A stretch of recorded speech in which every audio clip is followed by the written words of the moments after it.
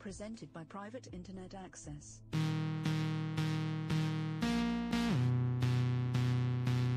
Welcome back to We're All Satoshi.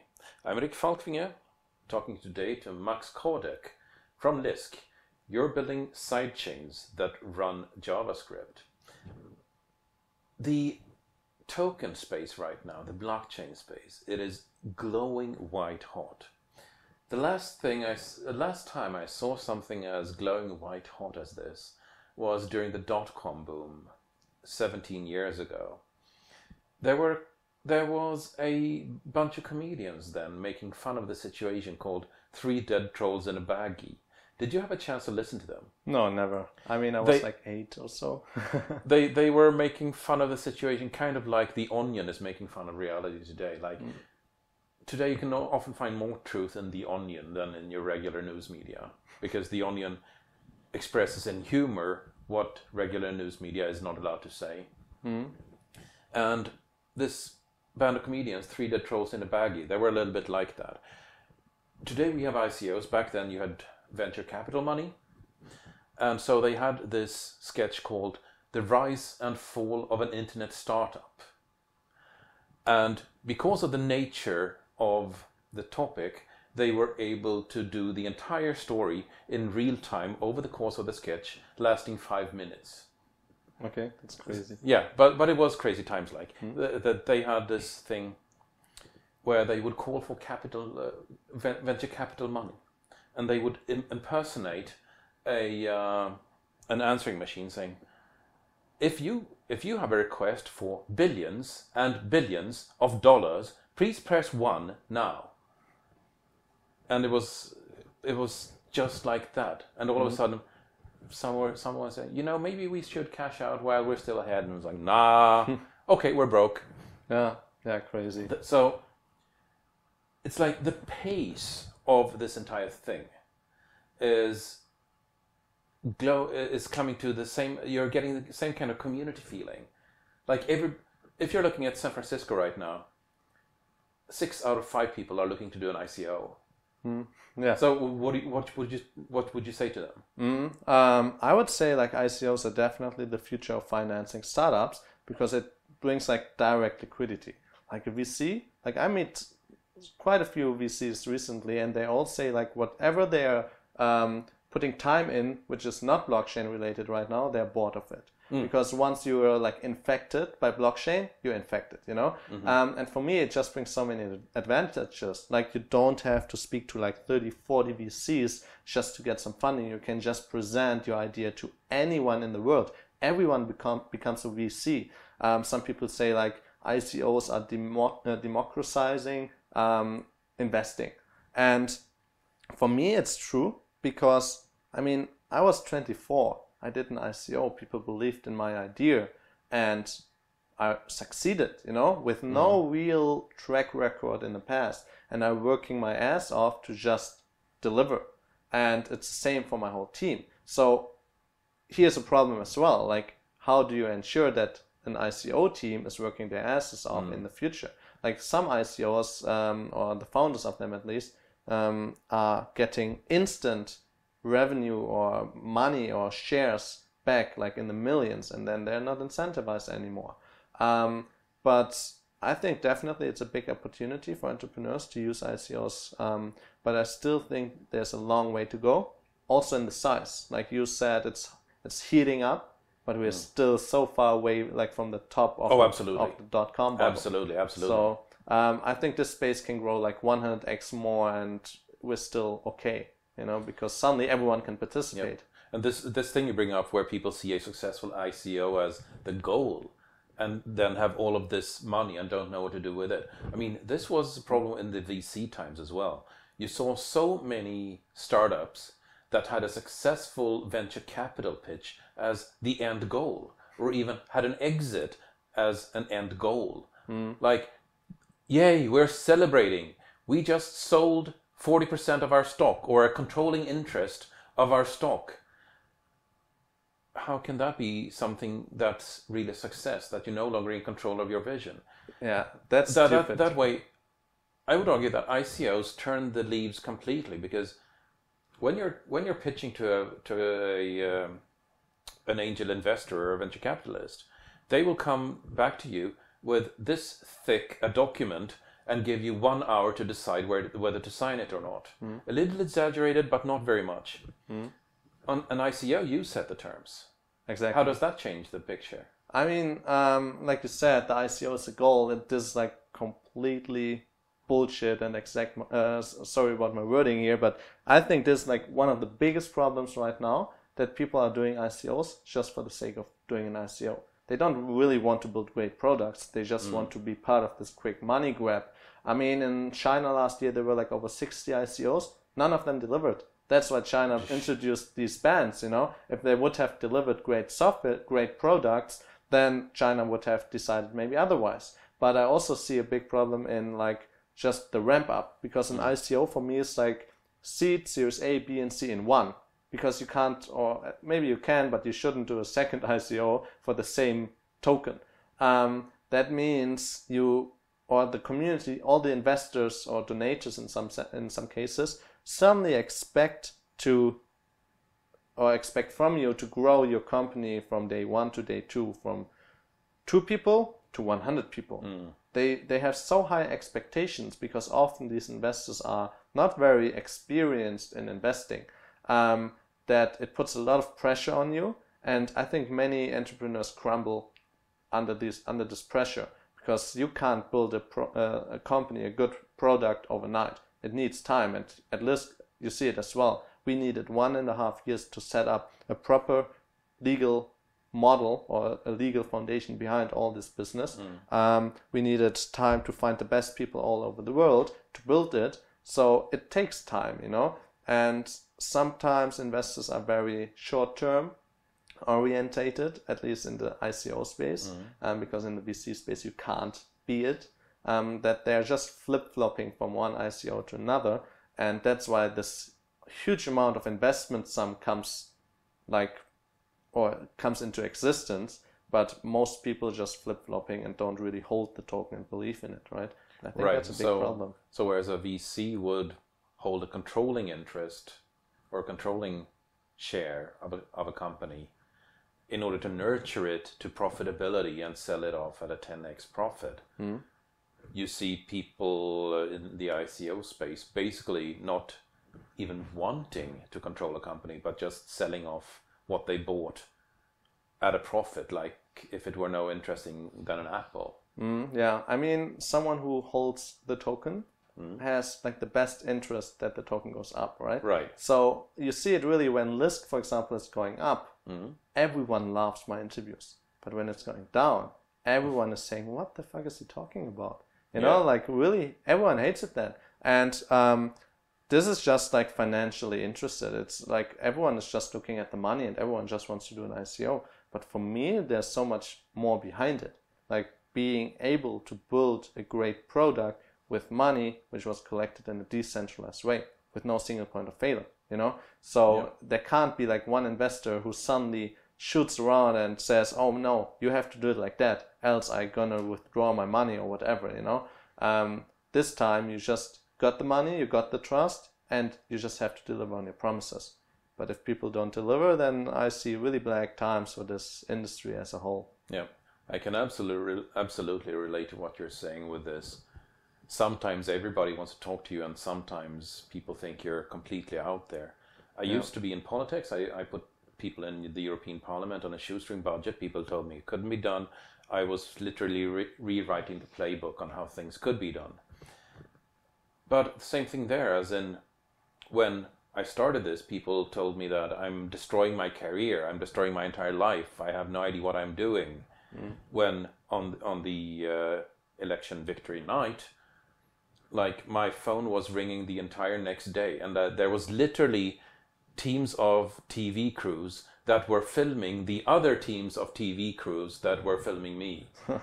So this idea of when you're hot, and when you're not, you're absolutely out there.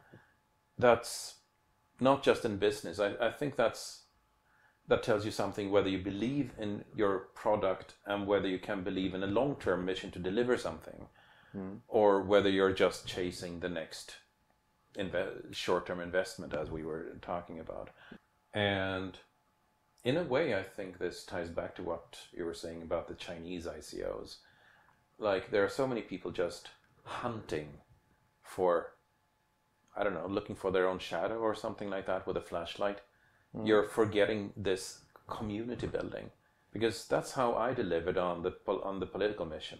It was all about building community. The same thing you've been echoing through this entire conversation. Like, it's all about building that sense of changing the world together.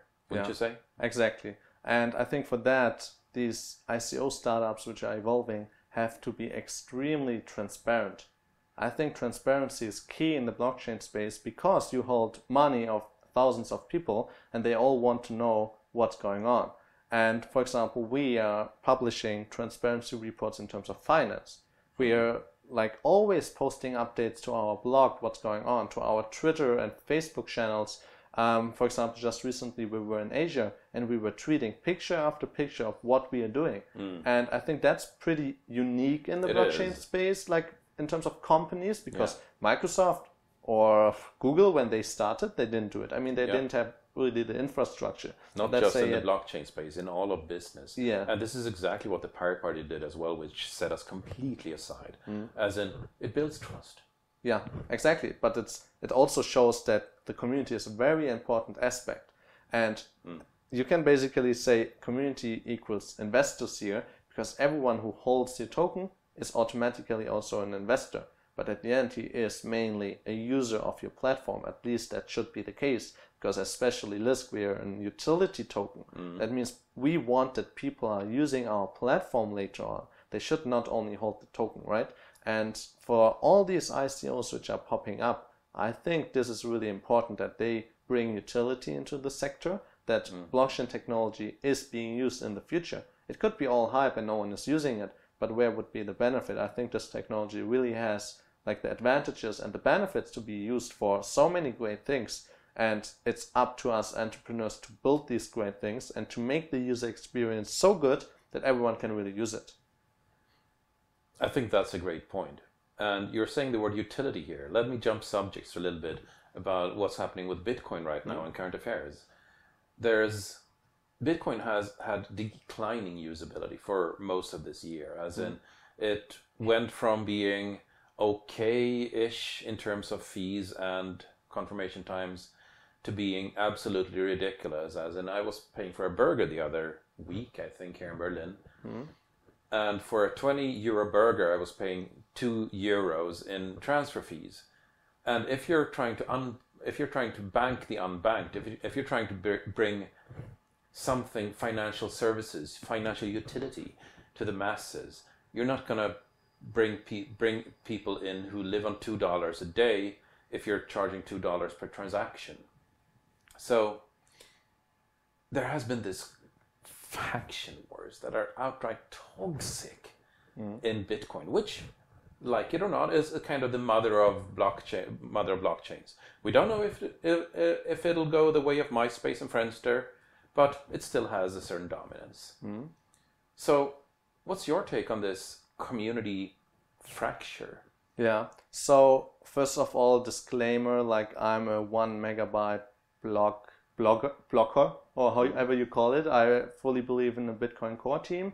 And I think there is consensus in the network, but there has to be also social consensus in everything we're doing, right? It's a decentralized movement. And I think these wars, these fights, these like poisonous conversations, they have to exist in order to achieve the best outcome.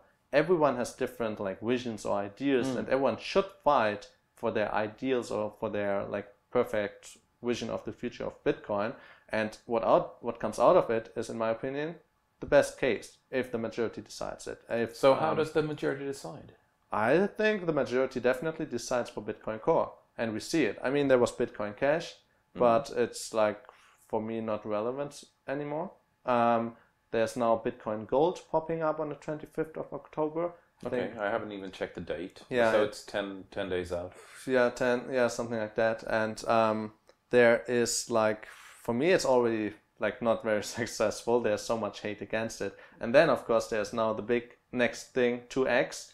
Yeah, sometime mid-November. We don't know exactly when. Yeah, and for me, it's again like a non-event. Like it just makes more money for Bitcoin holders, but that's it. I mean, everyone is selling their altcoins right now to get into Bitcoin, to be part of these. It looks forums. like it, doesn't it? Like Bitcoin is the only green tick. Yeah, exactly. And I just saw a very funny scene from SpongeBob SquarePants, where like this Mr. Krabs, I don't know the English name for him, has this burger place, right? And next to his burger place, he built exactly the same burger place. And then the interviewer asked him, why are you doing this? And he just asked, for money. So he has two burger places next to each other, exactly the same, but he's just doing it for the money. And for me, it feels like many people are doing it once for money, but also for power. Like they want to be or establish themselves as the leaders of this probably paradigm shift of the future, right? And of course, everyone is struggling to get in. So you have like some Chinese miners trying to do it with Bitcoin Cash. You have some other miners trying to do it with Bitcoin Gold. Now you have like these more corporate people trying to do it with Bitcoin 2x or however you call it. So who's fighting for utility in this? So I think in terms of utility, what you meant, like fees are getting higher, that means utility goes down because it's a bit harder, or not maybe harder, but a bit more uncomfortable to use it if you're paying so many fees. Well, there are less use cases. Yeah. Or less business defensible cases. Yeah. I think like the Bitcoin ledger itself, the blockchain, is just there for settlement. I truly believe like in payment channels or in side channels being established for like, let's say, one online shop, and they can do as many transactions as they want for minimal fees. And at one point they want to settle it back to be like 100% secure again to the Bitcoin main chain. And for that, they're like spending $2. I think that's a good way. Also, you have to like just ask yourself, this is a worldwide database being stored of tens of thousands of computers. If you write something in it, it's there forever. And we already talked about apps which are running forever in the future, right? So Bitcoin will probably exist forever from now on as well. Likely, yeah. Yeah, and this means every transaction will stay there forever. It means it's just growing. And how much is this space worth? I mean, for $2, sounds still fair to me, but then you should have to ask yourself, what are you using it for? Do you use it to buy a hamburger? Or do you want to use it to send your family in China or Africa some money? Or do you just use it to have a stored value? And for all these financial transactions, you're referring to sidechains, to payment channels, and so on. Like what Lightning is building. Right. I saw a quote somewhere that in terms of transaction fees, you're paying for all of this, but that might not be relevant because you might not get. What matters for you when you're paying is how much utility you get out of it, not what costs you're causing down the road. So this is one way of externalizing the costs, admittedly. I saw one very interesting quote, which was that if Bitcoin gets $100 transaction fees, it will still be useful to somebody. And that somebody might not be you. Yeah, exactly. And what is $100 then at that point? It could be like 0.00001 Bitcoin, right? But I think like if you're looking back to the internet, like I remember when I was like maybe 6 years old, I was on some cooking page with recipes, I think is the name, how to cook some certain dishes, okay? And I was paying like €2 for every minute because it was through a phone line, you know? And it was expensive. I remember and the internet became cheaper as we moved on. So why is that? Probably because of like technologically progresses or breakthroughs, making it more available and cheaper to construct and build it, and competition. And we see the same in Bitcoin. We see more technologically being introduced to the sector. We see more competition with other cryptocurrencies or tokens. So I think this will lead to a way where we have a system which is very secure, which is decentralized, and which is so cheap to use that it has real utility. And most of that will come through competition. Yeah. Yeah. Yeah, I think so. We agree fully there. Yeah, I mean, Bitcoin is moving really, really slow, and at some point it has to, because, I mean, it's like the first, it's like the gold. People always refer back to it as the secure chain, which has to move slow then, of course. But competition, which is moving faster, will, I think, in my opinion, in a few years, jump over. If it hits a ceiling, I mean, 6 degrees gave way to Friendster, gave way to MySpace, gave way to Facebook. Facebook looks like it's hit the ceiling of the world population. I mean, it has 2 billion users now. There's no next order of magnitude to go to. But if Bitcoin can't hit the next order of magnitude, some technology will. Exactly. Yeah, I fully believe in Lightning, that Lightning will be sufficient for millions of users, but maybe not for billions. And then we have to ask ourselves, is blockchain the right technology to be used by billions of people? Or maybe do we have like centralized hubs, which are then referring back to a blockchain? I don't know really, but I think blockchain is a really hard topic to get and a really hard technology to build and to scale. I think this is one of the major topics since years, scaling blockchains. It is. And we might have to rethink how to use blockchains. Yeah, let's build it and compete. Yes, I mean, with Lisk, we're just enabling developers to build blockchains, to increase experiments. And I think out of experiments, some crazy things will occur or will happen out of them. And I hope that some geniuses in these worlds, which are far more intelligent than I am, will build like the future of blockchains where they really crack, or where they really discover what a blockchain is good for. I think it's not good for just sending money to buy a cup of coffee. I think it's good for other things. There's a really interesting anecdote there. Let's come back to that in the next segment.